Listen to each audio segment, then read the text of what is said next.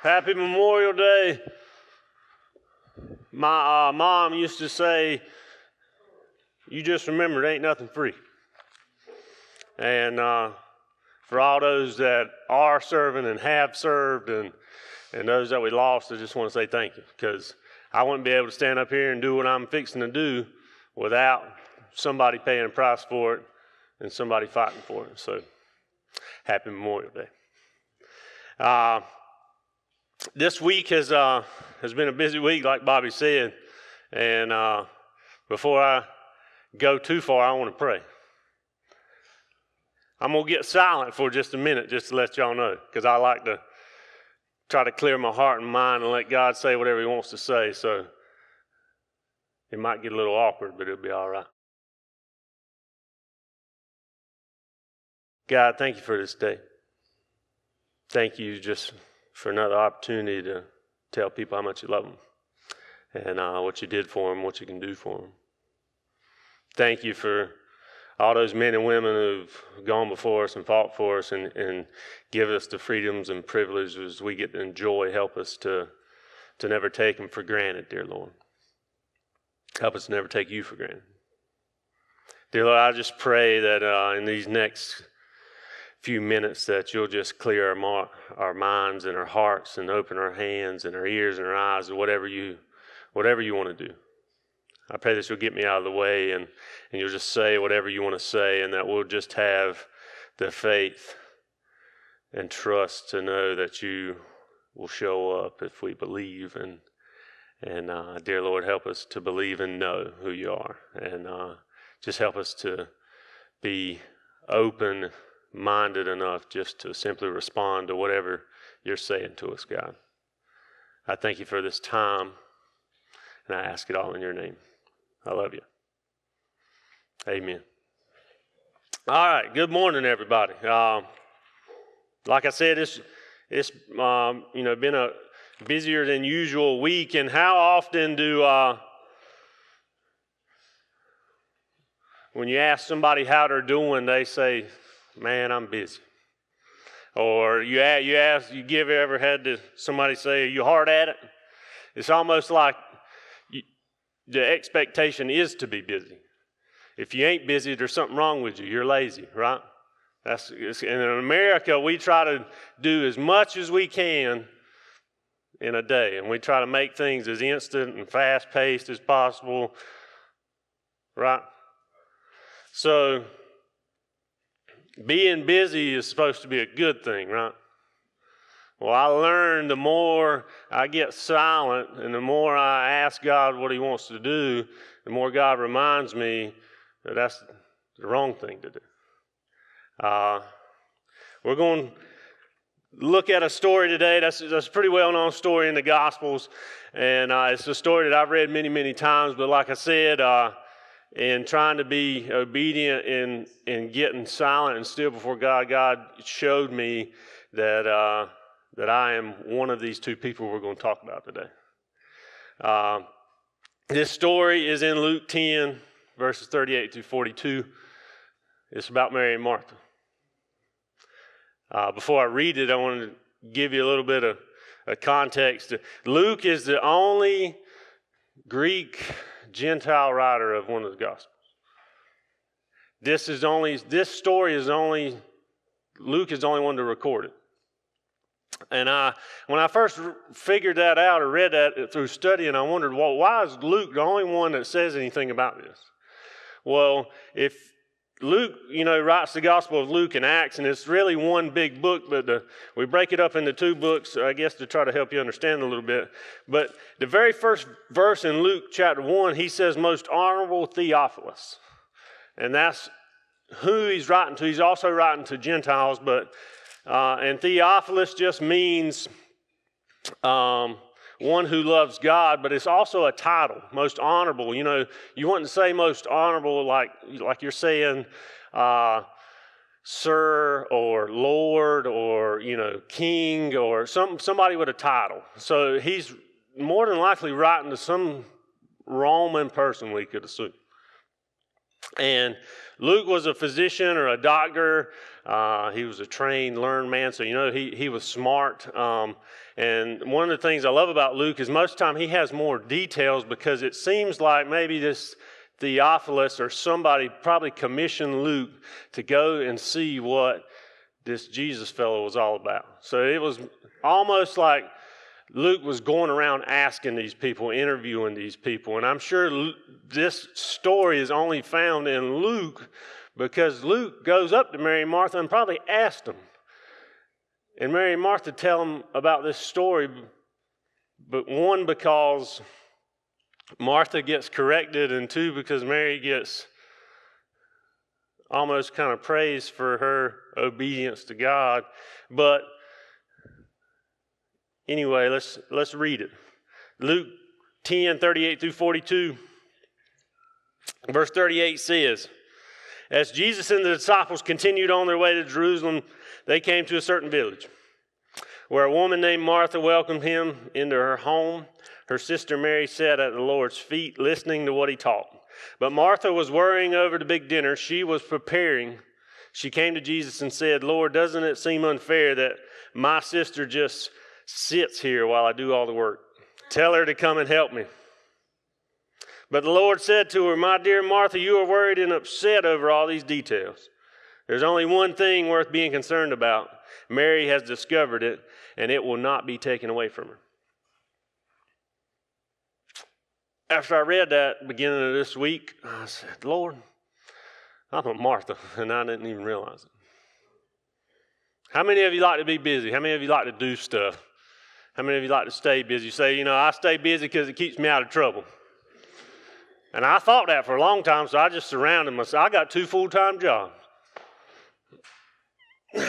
I realized that me making an excuse for that was just not having the faith for God to show up. And I make myself so busy that I don't have to rely on God, because I don't even have time to think about it half the time.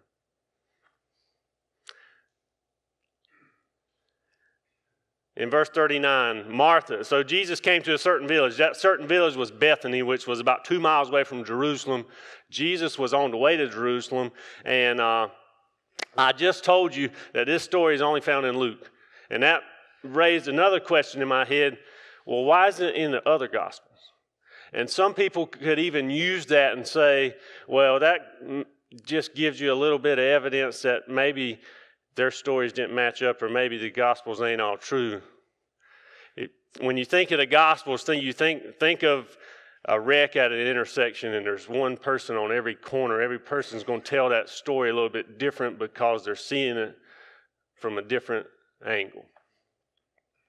And you got to look at the Gospels. You can't read the Bible like a book. The Gospels are almost like journal entries. You got to imagine these people are walking around and asking, interviewing these people, or seeing this stuff firsthand, and they might remember, just like if you were to keep a journal when God showed up and you wrote it down. And that's what this is. And when we get to the end of this, I'm going to show you that Mary and Martha show up in another gospel. And even though Martha kind of gets condemned in a way here, she gets redemption in the end. And there's redemption for you, and there's redemption for me. Only thing you got to do is just believe, right? So Jesus comes to a certain village in Bethany, which is just a little town just right outside of Jerusalem, on kind of near the Mount of Olives. Her sister Martha and Mary. Which Mary? I think there's 4 Marys in the gospel. It's hard to keep up with. Mary. I had to make me a little card. I'm telling you, there's so many Marys. So there's Mary, the sister of Martha, and the brother of Lazarus. And we all know Lazarus, the guy who Jesus raised from the dead. Then there's Mary, the mother of Jesus. And then there's Mary, the mother of James and John. And then there's Mary Magdalene, the demon-possessed woman whom Jesus healed, and the first person to see Jesus that Jesus had resurrected. So there's 4 Marys. But this Mary is just the sister of Martha. But she has some significance because she's got faith like I hope to have, if I'm being honest. So this is that Mary. So Mary is sitting at the Lord's feet, listening to him, being silent, being still, being present. I've told y'all almost every time I've got to preach this year about Thanksgiving, God called me to pray more because I realized that I'm not that good at praying. I'm good at praying for other people's requests and for my own requests, but I'm not that good at just being in the Lord's presence. Even when you worship. You notice when you worship, you're worried about, if I hold my hand up, are people going to judge me? If I sing a little loud, or if I actually praise and worship and get in God's presence, are people going to think about what I'm doing? If you just get in God's presence, I promise you He'll take care of some stuff you never thought He could.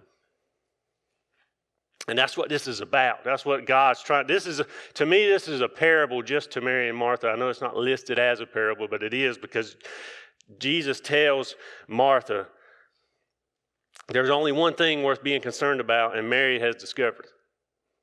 Mary's figured out that if you'll just get in my presence, that it's me that can do all things. It's not all your activities. It's not all the things. And Martha, I don't want to paint a bad picture of Martha. Martha's not doing the wrong thing. It's good to serve. It's great to serve. It's okay to serve. But if you haven't gotten in God's presence first and asked Him what to do, that's what leads to your service. Works doesn't lead to faith. Works doesn't lead to more grace or mercy. Some of you might even came to church or became a Christian because you thought, if I get saved, then I'm going to get more blessings, right? If I serve, if I pay my tithes, I'm going to get more blessings. God's going to show me more favor, and my life is going to be better, right? No, right? So, what Mary is displaying is that you just got to be in God's presence. Mary is content. What is content? Content is a state of peaceful happiness. What's the Bible say? Jesus gives you joy and peace unabounding. Joy and peace is something that no amount of money, possessions, material things can give you. There's a difference in joy and happiness. Joy is everlasting. Joy doesn't go away. Happiness comes and goes, right? I can be happy in 5 minutes. And how many of you like to watch football? Any kind of sport. You can be happy and in 5 minutes they kick a field goal and you not be happy, right? Joy is everlasting. Joy is something only God can give you. And that peacefulness comes from being content and being okay and saying, I don't have it all figured out. But I'm going to get at God's feet and give it all over to Him. Now, Martha was worried. So you could say Mary was content, right? Martha was kind of discontent because she was worried about, Jesus is coming to my house. I got to make this certain kind of food, and we got to put out the good plates and the table settings and light the candles and have all these things. And Martha. And so then when Jesus comes, Martha's so overwhelmed by doing all the things that she misses the whole point of even having the meal, and that was because Jesus was there. And Martha's, I can imagine, imagine if your brother or sister is just sitting on the floor listening to Jesus and you're running around doing everything. What do you start to do? What happens when you're discontent? You start to compare yourself, right? You start to compare things. Comparison comes from discontentment. What comes with discontentment is being frustrated, being annoyed, being irritated, being angry, being fed up, being resentful. She sees Mary over there not doing anything, and she starts comparing. And then she passive aggressively says, Lord, don't it seem unfair that Mary ain't doing nothing and I'm doing everything? What you going to do about it? I'm not telling you what to do, but I am telling you what to do.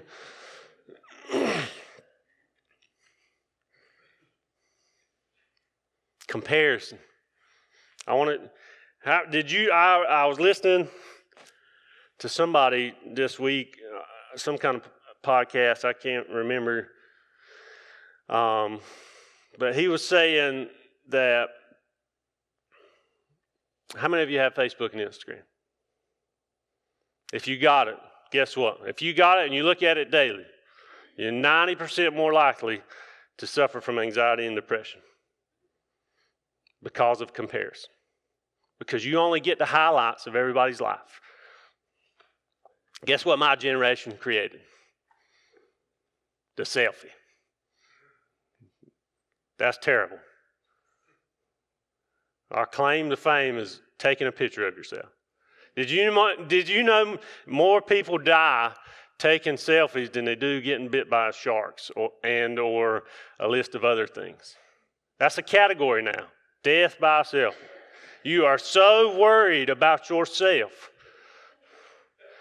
that you're willing to die for. You imagine standing on the Grand Canyon or standing on the bridge and you trying to get a picture, and there you go. Because you're so worried about yourself, right? You're so, everybody, look at what I'm doing. I want everybody to see so they can compare and say, man, I bet Nick's having a good time. And you don't know it, but over here to the side, you got both kids crying, your wife hollering at you. But they only see this one, see you in this one light, right?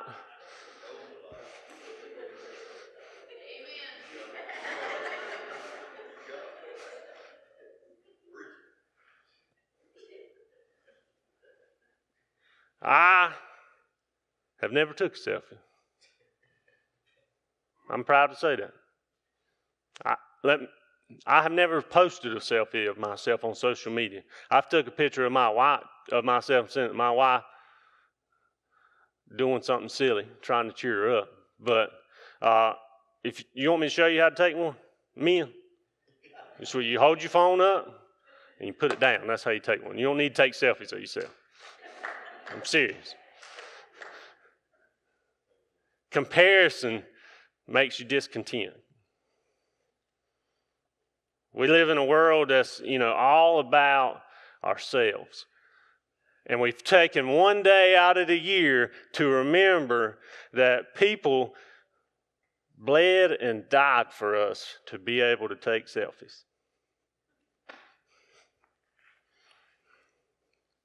And we've even made that day a celebration or an excuse to go to the beach and drink beer and have a good time, right?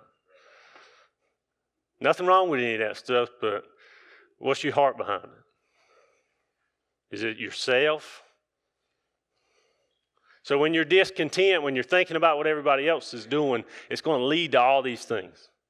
It's going to lead to the comparison, the frustration, the irritation. And so the busier I get, what happens? Well, why ain't everybody else working hard as I am? Why am I having to do all these things? Why ain't nobody looking after me? I'm looking after everybody else.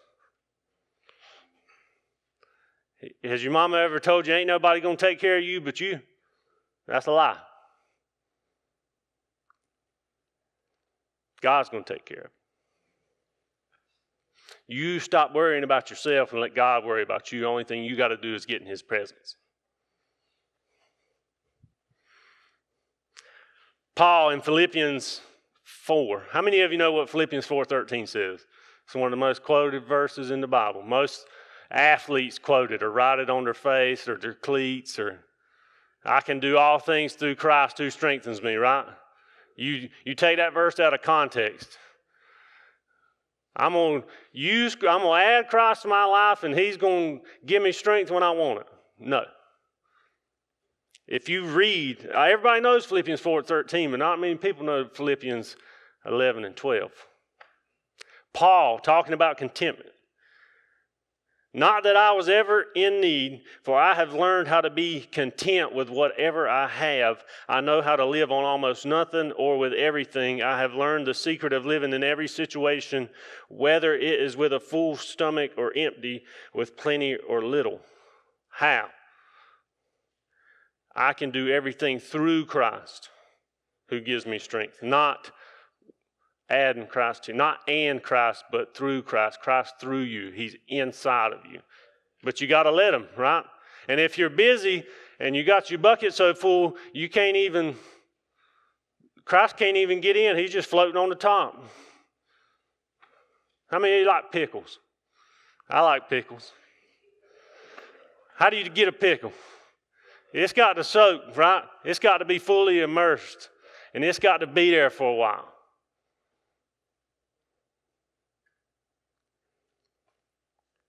A cucumber don't turn into a pickle in one day. You can't expect to come in here one day a week and be fully immersed in Jesus and know what he's saying and wants you to do. It's got to be every day, all day. But you got to be willing first. You got to die to yourself second. And then you just got to trust him. You got to be in his presence. But to do that, you got to empty yourself. So if you're busy and doing stuff all the time and not even having, I want to be so busy I don't even have to think about what I'm doing. I'm just doing. And I do that so I don't get in trouble or so I don't have time to think about the things I struggle with or temptations. I'm just going to be so busy that's my natural habit. Natural habit is to be busy. Because you think, well, I'm doing stuff for other people. That ain't selfish. But what I don't know if I can find it now or remember it. Hold on. Your service, you think you're helping people. I'm doing stuff for people all the time. Don't let your service become self-serving. You got to be in his presence first. See, Martha thought Mary's style of serving was inferior to hers. She didn't realize that in her desire to serve, she was actually neglecting Jesus. Are you so busy doing things for Jesus that you're not spending any time with him? You can be doing good things and it still be a bad thing. I hate, that's a strong word, how the church throughout history has labeled certain things bad things and certain things good things. And you think that if you do these things, that it makes you more righteous or holier, when it's all the same. Because your heart behind it. You could be serving, you could be teaching Sunday school every single week, going to the fish fry, cooking the fish, doing all the things, and your heart behind it be, I want people to see me and see how good I am and see how humble I am and see how faithful I am. That's self-serving. And nobody knows that but you and God.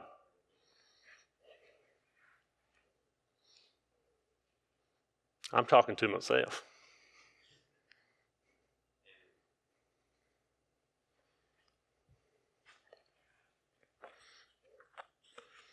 God helped me to realize that when you get in his presence, you're going to have to deal with some things. And they ain't going to be comfortable. And it ain't going to be too fun. But I promise you, if you just take that first step in obedience and trusting that God has a better way, and you get that first victory, he'll give you another step, and another step, and another step. And then you'll realize, I don't have all these things on me anymore. I don't have to carry all this stuff. I don't have to do all these things. And that's what true freedom is.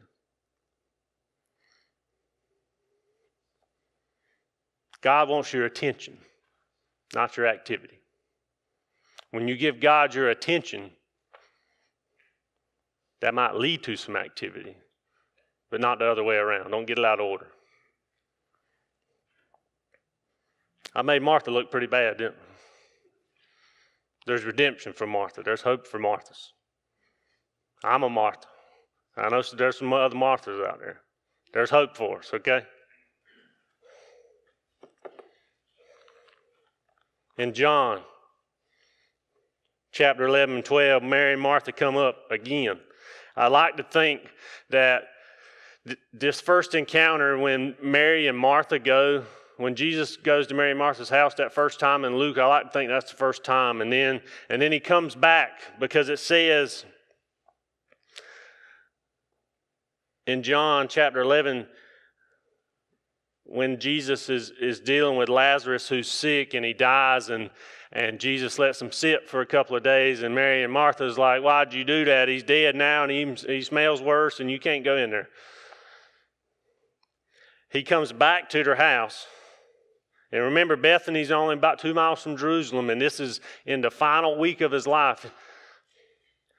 And right after that, and John records it this way. Remember, the Gospels are just guys recording what they're seeing and hearing. So John records it this way when talking about Mary. A man named Lazarus was sick, and he lived in Bethany with his sisters Mary and Martha. This is the Mary who poured expensive perfume on the Lord's feet and wiped them with her hair. This is that Mary. That Mary that spent a year's salary to anoint Jesus 6 days, the day before he goes into Jerusalem, the day before the triumphal entry, 6 days before he dies. Mary knew who Jesus was. But like I said, there's hope for Martha. That anointing happens after Lazarus is raised from the dead. But in John chapter 11, let me find it.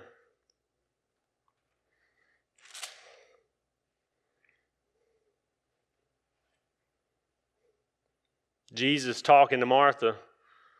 Martha said to Jesus, Lord, if you had been here, my brother would have not died. But even now, I know that God will give you whatever you ask. Jesus told her, your brother will rise again. Yes, Martha said, when everyone rises on the resurrection day. Jesus told her, I am the resurrection and life, and those who believe in me, even though they die like everyone else, will live again. They are given eternal life for believing in me and will never perish. Do you believe this, Martha? Yes, Lord. She believed then. And God was gentle enough with her when she was too busy serving. If you notice in Luke 10:41, but the Lord said to her, my dear Martha. How often do we like to point the finger? You're doing it wrong. Jesus loves her enough and has compassion and is gentle enough with her to say, my dear Martha, you're worried and upset over all these details. You don't need to be. You just need to be in my presence. And comes back later and does it again. God over and over and over. This whole book right here is just God over and over and over telling you how much he loves you. Jesus loved her enough to come back and explain it to her again. And then she finally understood who Jesus was. So there's hope for us, Marthas. But just remember, you got to be still. Psalms 46:10 says, be still and know that I am God. Some translations say, be silent and know that I'm God. Are you? Can you? Will you? That's the whole point of this message. I have to ask myself that every day. Lord, help me die to myself. Show me where I need to die. And Lord, help me when I want to be busy, when I want to forget about you and just keep going and keep doing. And even though it looks good, it don't feel good because I know why I'm doing it. I heard another funny thing when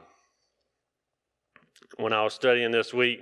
You know, we get to comparing and looking at what other people have and where other people are at in their lives. And, well, Mary looks so peaceful. I don't know how she does it. She just floats around like a butterfly. I don't know how she just knows. I wish I had that. Don't compare your faith to others. Don't compare your walk. Don't compare anything. Give it all to God. There was a guy that said he tells his kids, because what do we deserve? We deserve hell, right? We deserve death. The penalty of sin is death. We sin every day. Jesus paid that price. But there was a guy that said he started, when his children complain, he just says, better than hell. So I don't want these Cheerios this morning. Well, it's better than hell. Well, I don't want to go to school today. Well, it's better than hell.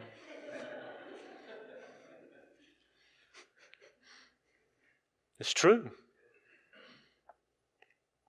It's funny, but it's true. Last thing I want to tell you. We're going to do something here in a few minutes that I try to do every day. Do I do it every day? No. But I need you to remind me. Call me Martha if you have to. I challenge you. I'm asking you to pray for me. I asked you to pray for me last time I preached, I believe. But we're going to get in God's presence. And I just want you to ask Him, what do you want me to do? Where am I at? And see what He says. All right?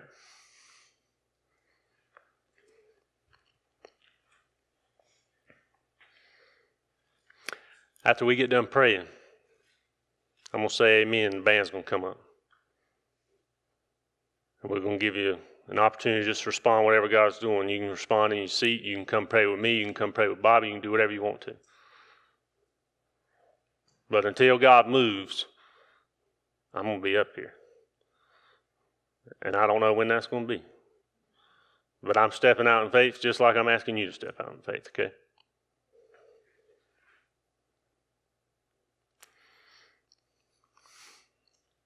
God, quiet our hearts and minds right here, right now.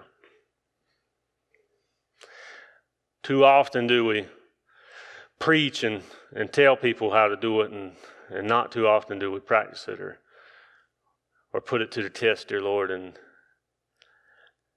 dear Lord, we're just trying to come before you and sit at your feet right now and just clear our hearts and minds and just empty us, dear Lord, and just help us to see whatever you're trying to say. Dear Lord, help me to have the faith and obedience to just be still and be present. And that's what we're going to do here, right now, God. And I just pray that you'll just bless this time and show up. God, forgive me for